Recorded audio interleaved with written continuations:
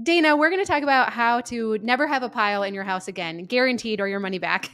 but how you can actually how you can eradicate piles, because I think we would both say, as former messy people, yeah, may there be a pile once in a while, yes, in our homes, but it doesn't have the same scare factor that it used to. So we're going to talk about that. But before we get started, I want to ask you this question.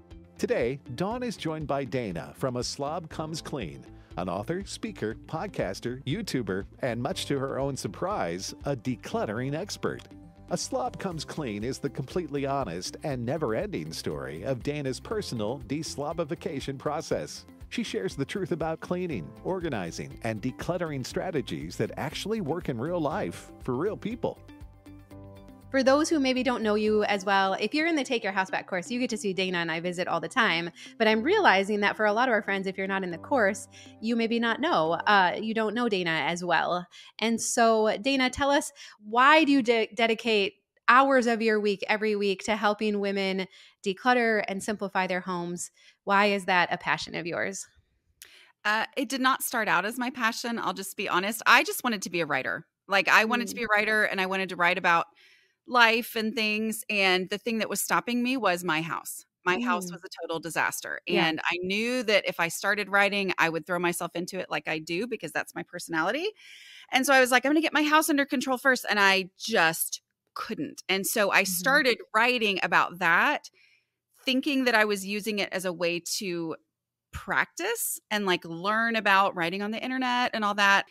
And here we are. Yeah. It's 14 years later and I'm still writing about it. But now it has turned into my passion, because what I discovered through that was that the reason I had always been unsuccessful before was that all of the advice that I heard was coming from people whose brains worked very differently from me, because most of the people who talk about this are naturally organized and their brains work very differently from mine. And so I had struggled with that. So as I wrote about it and as I figured out what worked, I also learned that there were so many women out there who were exactly like me, but we were all too scared to talk about it. Now, I was anonymous in the beginning, right? So that's why I could talk about it. Yeah. But I've learned that, okay, what I have figured out, there are people who need to hear it said this way from this kind of brain. Yes, that is so good. And I mean, I think that is what I think is the strength of the Take Your House Back course. This isn't going to just be a commercial for that, although we'd love for you to join us. But it's kind of why the three of us came together. So, Dana, you have always stood up for those who are like, I'm sorry, but normal decluttering techniques do not work. You can't just tell me to go get a box and start decluttering and make my 3 categories or piles or whatever it is, Right. And so you represent those who are like, those don't work. I have energy limitations, time limitations, bandwidth limitations, all the limitations. And you really help to give us tactics that work for that. I love Cass brings in, she's great at decluttering, but also organizing is her jam. And she's helped those of us who, I used to think organizing was like a 4-letter word, because any organizing I had ever tried to do never stayed. It never worked. And I just felt like a big loser in that department. And so it's been really fun for the three of us to come together. And I've really enjoyed working with you, because you do have really real life, down to earth tactics that work. And so when we talk today about how can I get to a point in my house where I do not have piles and I'm not just stuff shuffling, where I'm moving things from one hotspot to another, you are totally an expert in this area. And I love what you have to say about it. So let's kind of, it's always a little harder for me when we're talking about this in podcasting. I can't show you a pile on my counter. But I think we can do it. So let's start very practically. First, why do these piles accumulate in the first place? So are we going to talk about the regular life piles, or are we going to talk about piles that people make with purpose when they're decluttering? Because good. There's 2 different types of piles. I like that. So let's start first with the pile on your kitchen counter or your dining room table, and then we'll go to the piles we make when we're decluttering. So one of the things I realized about myself as I was working on my home was that I don't see incremental mess. I see cleared spaces, and then I see totally overwhelming piled up spaces. And so I either am going, oh, it looks lovely, or, but all that in between it doesn't register in my brain because Huh. one item, things leave my hands. I mean, Mhm. like, I wish that I was the person who don't ever put something down unless it's in the right place. I'm like, that's Mhm. great for you. And I can try to be a different person, but I actually find it's more effective to accept how I actually roll Mhm. and work with that Yeah. and change my home that way. Right. And so things leave my hands and something leaves my hand. And then my brain doesn't register that it's there, but kind of subconsciously, it's like, oh, well, there's things on there. And then something else joins it and something else joins it and something Yeah. else joins it. And all of a sudden I have this pile. So by the Mhm. time I notice it, just natural living, it is already overwhelming. Yeah. Right. And so that's what I have to both have a way to deal with that when that happens. But then I also have ways to keep it from happening, to pay attention every day. Mhm. Yeah. Yes. Yeah, and that's so good. And that's what I love is that you may still occasionally have piles of stuff in your house, but you look at it totally different. Like when I see something piled up now, I'm like, "Oh, I've got the tactics to deal with that. The things have a Yes. home." So, what did you notice about these things that were getting piled like on your kitchen counter or dining room table? So the way that I keep that from happening is a 5-minute pickup. Like Mm, that's the thing. Like that will mhm. prevent the pile from turning into a pile because I'm dealing with small amounts of things before it becomes that way. Okay, so again, sorry to interrupt, but so again, because you weren't able to create the habit, because I hear this all the time too. Don't put it down, put it away, right? And everyone's like, it's magical, it changes everything. But if that has not worked for you, which is totally fine because we're actually all quite different, we have to just have set times daily where we say, okay, I am going to take care of this stuff that is landing on the counters or flat surfaces before it even has the opportunity to turn into a pile. Right. And like I don't set a certain time every day. Sure. Yeah, you're not like, "Oh, it's 5:05, everybody drop everything you're doing," and Right, because I used to do that because I was like, "Well, Mhm. logically, that's what I should do," but then Yeah. we wouldn't be home, or Mhm. I would forget, or I would go, "I don't feel like doing that today," whatever, and so Yep. instead, I'm like, anytime I start to have that, I'm like, Mhm. "Do a 5-minute pickup," Mhm. and it's generally every day at some point, and it takes care of that, right? Okay. So, That's good. it's hard. And for me, I tie it to dinner time. Now, we're not always home every dinner Mhm. time, but most dinner times, because that's usually when I've like, I'm like, okay, I've stopped for the day, and I'm like, ooh, Yes. look at everything that's gotten undone all day today, right? So then Yes.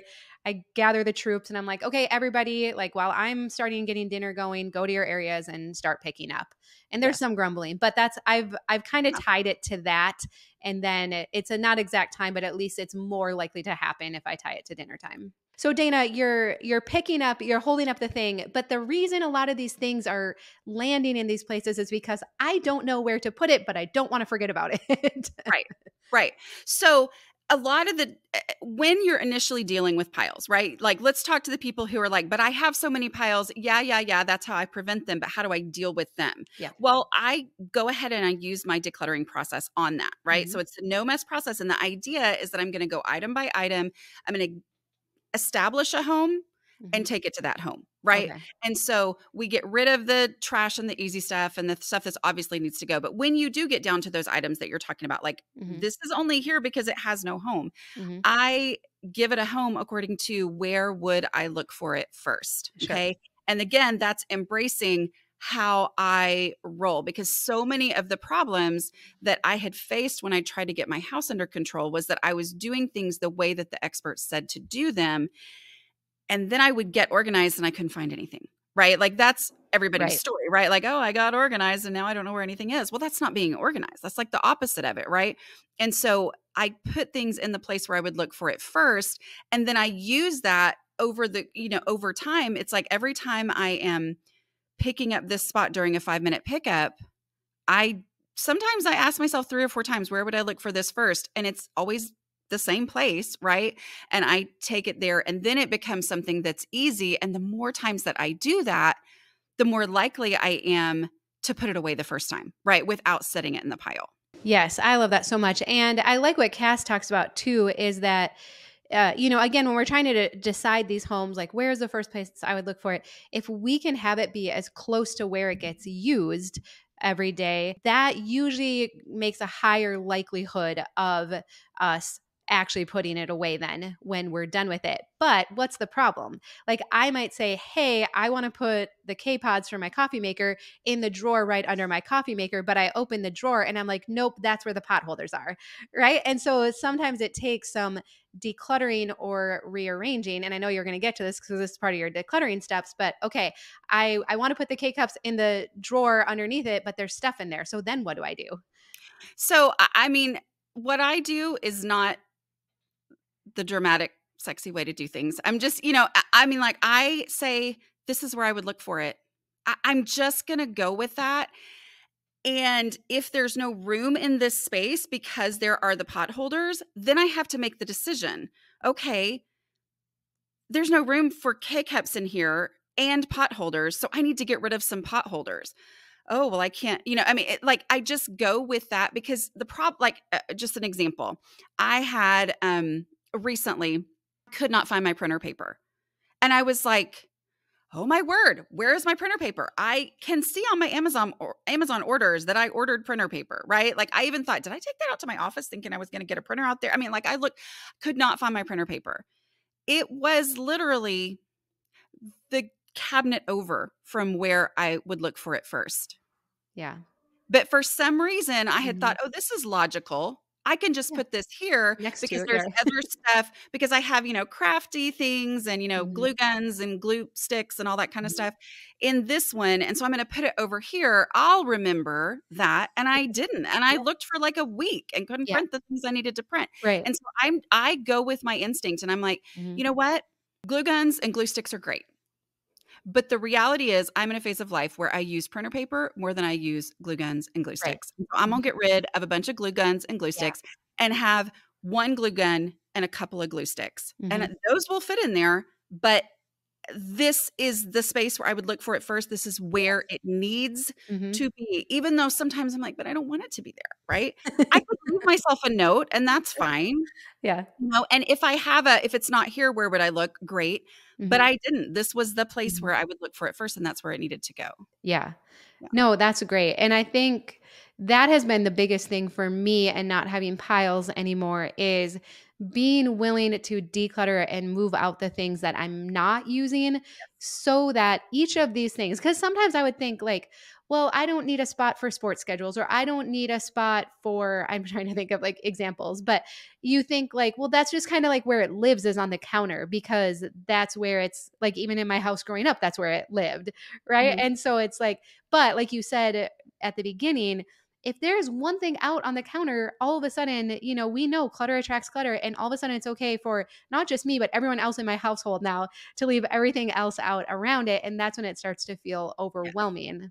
Well, and I think that right there is one thing that people say that, but I would look for it on the counter. And I'm Mhm. like, no, if the counter was clear, Mhm. which is the goal that we're moving toward here, Yeah. right? Like we Mhm. want the counter to be clear. That's not a real home for it Yeah. to be Mhm. just on this flat surface because we need that for living, to do Mhm. the things that we need to do, Mhm. or to be able to let people in the front door, right? So Yeah. Yeah. like, then I say, if this counter was clear, where would I look for it first? Yes. And that's where I'm not adverse to having a junk drawer. Like people will be like, oh, you're a minimalist, you Oh, have a yeah. junk drawer. Well, you call it a utility drawer once you get it a little bit. You put some containers in it and you organize it just a touch, but it still gets But out of you control. accidentally call it a junk drawer for the rest of your life, I right? know, right? It'll always be the junk drawer, but Yeah. that's okay. We're always going to have Mhm. random things, but again, like, but where would I look for that random thing? Where would I look for that extra piece that came with the cell phone holder or the whatever? Now, this is though where we move into the container concept because that doesn't mean I can keep everything forever and ever in my junk drawer. Like I still have to occasionally go through it. Right. Because my reason that I mean, there were a lot of reasons why my house was a disaster, but one of the biggest ones was that I have this wonderful personality quality where I don't see limits. I'm like, Yeah. it doesn't occur to me that there's a limit to how much of this or whatever I should have or anything. So I had to realize that I was keeping more stuff in my house than I Mhm. could possibly ever keep under control. Like Yeah. it was not physically possible for my house to be under control because everything was stuffed full to the point where it was spilling out over all Yeah. of the spaces. So the container concept means I acknowledge that spaces are finite. Mhm. Containers serve the purpose of containing, like serving as a limit. Yep. And then I let that help me make those decisions. So like you talked about with the K cups and the, what were they? Hot Pot pads, holders. whatever. Mhm. Yeah. So those things, it's like, this is the space. Mhm. So that determines how many of the hot pads I can have. And when Yeah. I start to think of it that way, it changes how I look at things. Because I used to like do math of, let me think of the biggest meal that I would ever serve and how many I might possibly need. But when I look at it that way, I go, oh, in reality, I need 2 Yeah. for my hands. Right. And I can use my cutting boards Mhm. as, something to put Yeah. hot things on, and, it just, or, I Yes. mean, honestly, we were at a Airbnb over Thanksgiving and I couldn't find where their stuff was to put on. So Mhm. I put towels Right. underneath, I'm like, it is fine. And Yes. when I start to think of it as, I would love to keep these things, I could totally use them, Mhm. but the space is the size that it is, Yes. then it shifts something in my brain and makes me go, oh yeah, technically I'm fine with just the 2. Yeah. Totally. Yeah. Yeah, I love that.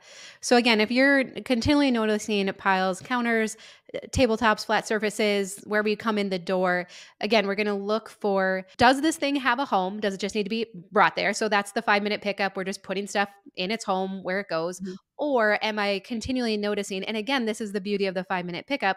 When I'm going to pick up, this thing continually does not have a home. And again, we only often collect that data and notice it if we are going to put it away every day, almost every day, and then noticing it doesn't have a home. So then at that point, we need to say, okay, this is a thing. I could either declutter it or throw it away, or it is worth having a home. Where would I look for it? And I'm going to create a home in that place. If I have to move some other stuff out, simplify, declutter, then I'm going to be willing to do that. Which is kind of easy because, like, the stuff that's out all the time, we are using it. Yeah. Right. And the place where you look for it first often has stuff that we're never using. Yes. And so when you go to that place and it's full, you just say, what can I get rid of Mhm. in order to create the space for this? And it's Mhm. it's usually easier than it feels like it's Yeah. gonna be. Yep. Just go to that space and give it a try. Yes. So now let's shift gears and let's talk about the piles we often create when we're decluttering, or even I'm kind of thinking of more like storage spaces, catch all rooms, just those legacy piles that have like stacked up and they feel so overwhelming, Dana. Like so many people, they're like, I open the door to my catch all room, I look in there and say, not today, and I close the door and walk out. So, how can we break this down mentally so it actually feels like something that we can tackle? Yeah, so we teach in the course, my no mess decluttering process. So that is a 5-step process, and it is designed for me. Like, I Yeah. made it up for myself Mhm. to break through that feeling of being overwhelmed, right? And so what I do is I declutter in a way where I don't make any piles. Like, that's how it's a Mhm. no mess decluttering process. But I use it on whatever pile I created in the past when I wasn't using this, right? Right. So I use it Totally. on any space, whatever. And the Mhm. first step is to just look for trash Mhm. and throw away trash. And the reason that I do that is because when I say trash, I mean actual trash. Like, I don't mean I'm deciding that it's trash. I'm admitting that it's trash because my mom's been telling me for years that was, no, I'm talking about, like, is there any actual trash Yeah. in this space? Like, I am just going to tell you, like, I'm sitting here and there's like some crackers that I ate. Yeah. There's trash. Like, right. Like, that gives me a thing to deal with Yeah. first, Mhm. gives me something to look at. And as I'm doing that, I'm starting to look at the individual items that were once part of the pile, because a pile that I know contains important things, Yes. emotionally volatile things, Mhm. I'm overwhelmed and I don't want to deal with Right. that because I know I'm going to have to deal with it. And it feels like the whole pile is emotionally volatile, right? Exactly. Yep. But if I say I'm going to remove trash, it reduces the overall size of the Mhm. pile, which reduces the overall feeling of being overwhelmed that I Mhm. feel.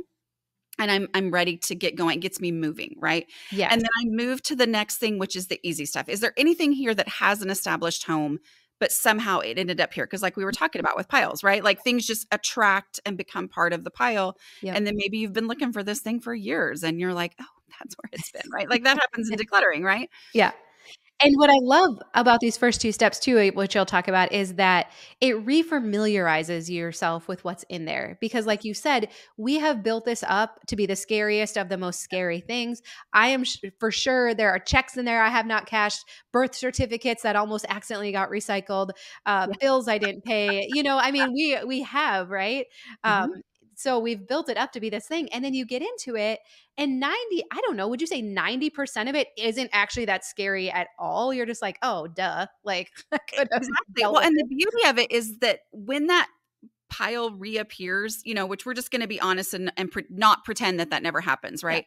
But the more often that you do that, the more it the first 2 steps are all that you're doing. Mhm. Right? Like it ends up being just trash and easy stuff that, oh, okay, yeah. But Mhm. and you get more used to it. But yes, I mean, so many times we imagine so much being there. But the Yeah. more we can remove before we actually make a decision or have to Mhm. feel any emotions. I mean, like trash and easy stuff are emotion free. They're Yep. decision free. And so we're Mhm. making immediate progress. We're starting to feel successful. We're seeing a difference. And in the meantime, we know what's in there, right? So Yeah. it's no longer daunting just because we actually know what it is. Yeah. That's Yeah. awesome. So I've gotten rid of the trash and the easy stuff. What's the next step? The next step is your donations, okay?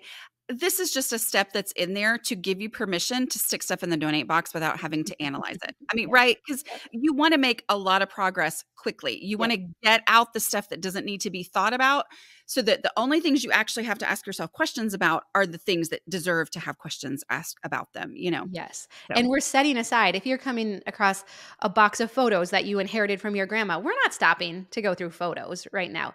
we are skipping them. Fine to skip something. We're Mhm. just getting what we can access, Mhm. getting it out of there so that we don't, create these piles. We're just reducing the pile that's Totally. there. And Yeah. isn't it amazing that once you get that breathing room in that space again, Mhm. you're like, okay, I've gotten out some garbage, some, Yes. obvious donations, put stuff back just where it needs to go. It got put in the basement and never got put in the bin. It goes in, right? Mhm. We're just putting that stuff away. And now all of a sudden we're like, okay, yeah, there might be some things in here that are going to be harder decisions, but already I am just like feeling better. There's room to move Yes. around. I've gained a little more confidence in myself. I do have the skills.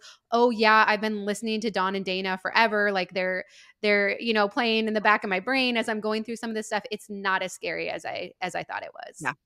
There's so much value in that. Mhm. I think we underestimate the value of that, seeing the visible progress and Yeah. feeling like, oh, okay, I'm capable of making an impact here. Yeah. And the beauty of the no mess process is that you can stop there.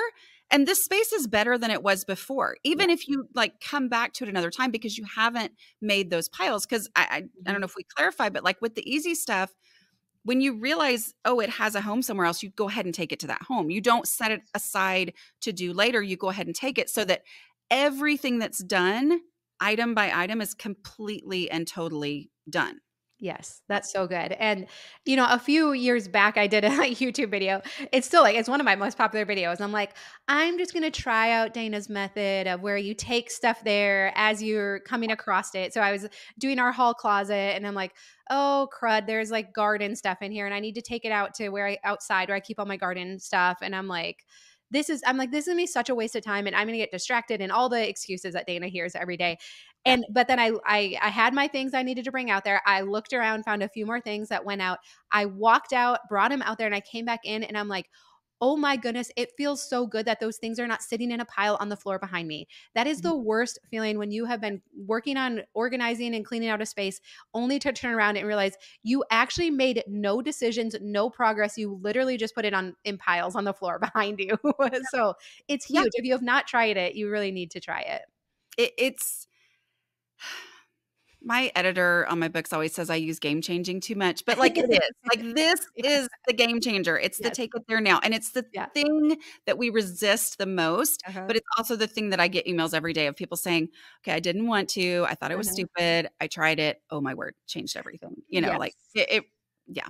Yep. And And that's how it we is. prevent the piles because that's what we're Mhm. talking about here, right? Like people Yes. clicked on this podcast because they're like, yeah, I don't want the piles. This is Mhm. how we keep from the piles. And the thing too about the piles is even if we're saying, oh, okay, where would I look for this first? And I put it there into a pile because, oh, I'll deal with that later. I'll actually take Mhm. it there later. first of all, we're going to have to go back through the pile, which means we have to re-ask that question, Yes. remind ourselves, which is Mhm. the exact opposite of efficiency, to do something twice, right?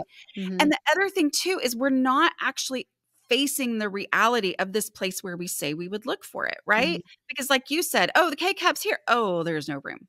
Mhm. And so when we take it there, now we face that reality and we move our whole house a step forward by Mhm. getting rid of some of those, hot pads in order to Yeah. be able to make the space for it. Yeah, that's so good because I don't think we look at each thing. I pull out, garden fertilizer that needs to go out there. We don't look at these things as each thing that if we could fully complete that task, we're creating momentum and we are feeling better about the space. And we can stop right now. Someone could call and be like, oh, you got to come get the kids. And I could be like, okay, I can literally stop right now. My family doesn't, maybe I have that track record where I get really excited about decluttering and I pull everything out and then it stays like that for multiple weeks.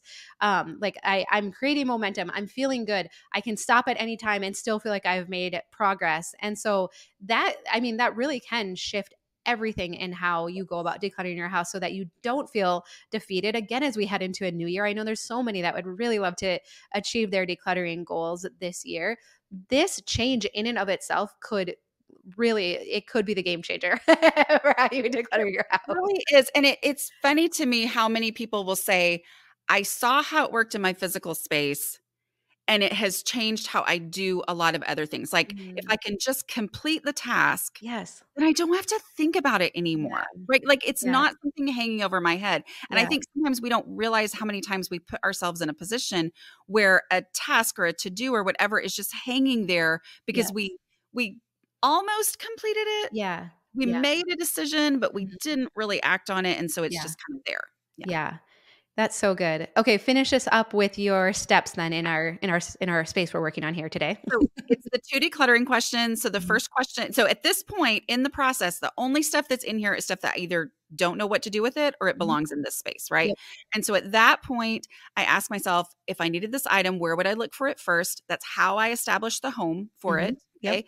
Identify the home basically. And I Mhm. take it there now, deal with the reality of that space. Whatever had to leave that space to make room for it, I bring it back to my trash bag and donate box that are at the original space I was working on. Mhm. And as I do that, then when I can't answer that question, I have to ask the second decluttering question, which is if I needed this item, would it occur to me that I already had one? Like, would I ever go looking for it? Because I didn't have a place where I would look first, which means I Mhm. wouldn't look for it, which means I Right. would go out and buy another one, which is Mhm. the exact opposite of what I'm trying to do here, right? And I Yeah. know I'm going through this super fast, and there's like so many words that I've spoken on this, so if somebody's like, "Wait, what?" I'm like, "Don't Mhm. worry, there's lots more words elsewhere." And in Take Your House Back, we Yeah. go through it, we talk about it a Really lot. in depth. Yeah. But it's that reality of, okay, this is something I would not even think to look for, so it shouldn't be in my house, right?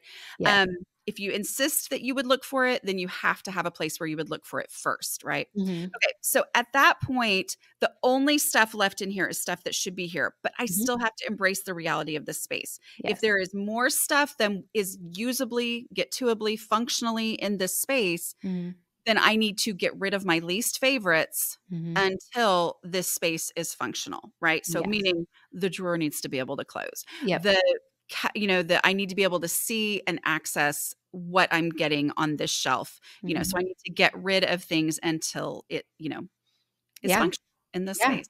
I mean, the container concept is, probably one of the most powerful tools out Yeah. there of like, and I've said before, like, make the boundaries the bad guy. Like, Mhm.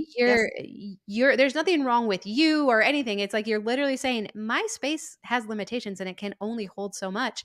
And I'm going to pare down to what fits inside. Right. I don't have to make a value decision. I don't have to say this knife that my grandpa gave me when I was 4 is not a valuable item, Mhm. like, emotionally, whatever. I don't have to say that. I just have Yeah. to say, "I only have so much space for Right. knives, and this is the one I use, Yeah. and I love this thing, but there's no room for it." Right? Exactly. Like, so it's Mhm. not me, it's the realities of the space, and there is something about that that Mhm. shifts something in my brain and lets me let things go. Yeah. No, that's so good. And for me, it was this realization too that you know, I mean, Dana, you have a pretty big house now. I have a very teeny tiny house. And it actually doesn't matter. It actually more matters how much can I manage? How much can I remember that it's there? Because, like you said, if you don't remember that it's there, it does not exist. It has no value whatsoever. And It so is we only have making life harder. it's only and it's hiding other stuff, so then you're rebuying Yep. even more stuff, right? And so Mhm. as we've, like, really significantly reduced the inventory in our house, now I can see what I have. I can remember, and not even because I'm really remembering, but because I do know where I would look for that thing first, and I know confidently it would be there Yep. because we have so few spots and so much stuff to manage, right? So I'm still not remembering everything, but I have a better chance now of Yes. knowing where it is and being able to stay on top of it. Yeah, absolutely. So, this is where we do invite you to join us in the Take Your House Back course, because I know, Dana, often people will say, like, hey, I listened to Dana's podcast. I've watched your guys' YouTube videos. How is the course different than that? So, what would you say is the biggest difference between videos or YouTube stuff that's out there and what we share within the course? Well, I think kind of like today, we talk about these things. We talk about how it works in our individual homes. We obviously, all three of us have thought a lot about this stuff, because we teach it, and we've also all lived it and come to these points of, okay, we've got this figured out. And then we come together.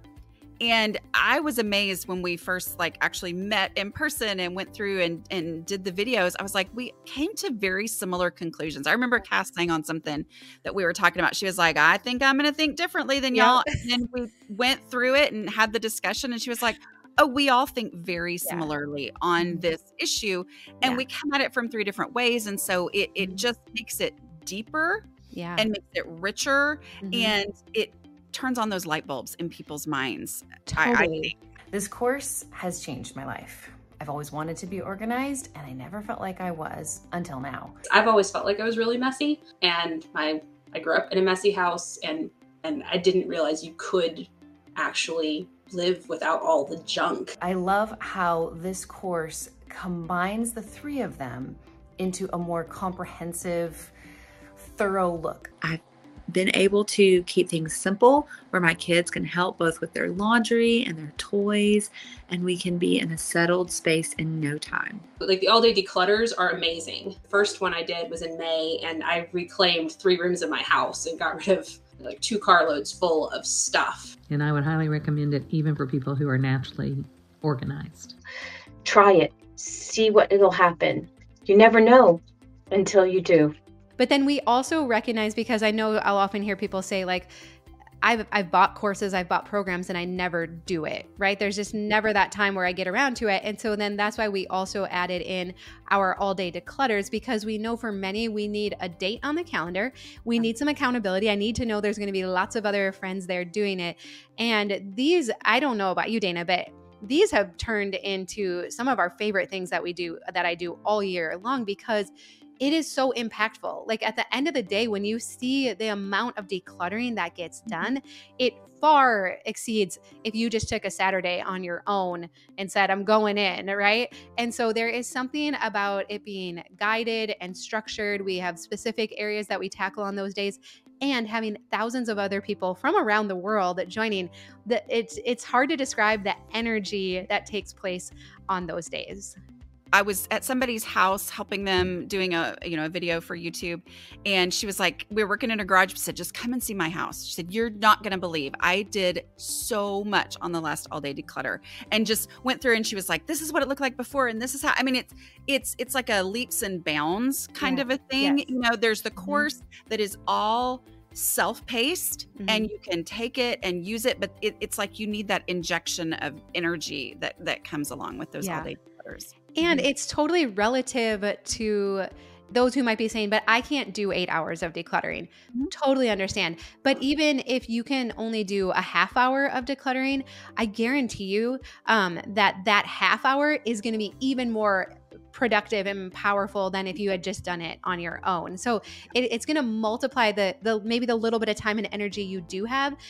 It's going to make it even more productive than it would, I believe, if you're not. And in fact, we just decided to, we're extending our return policy for a full year because we believe in this course so much. And if you would purchase it right now, it's on sale for $94.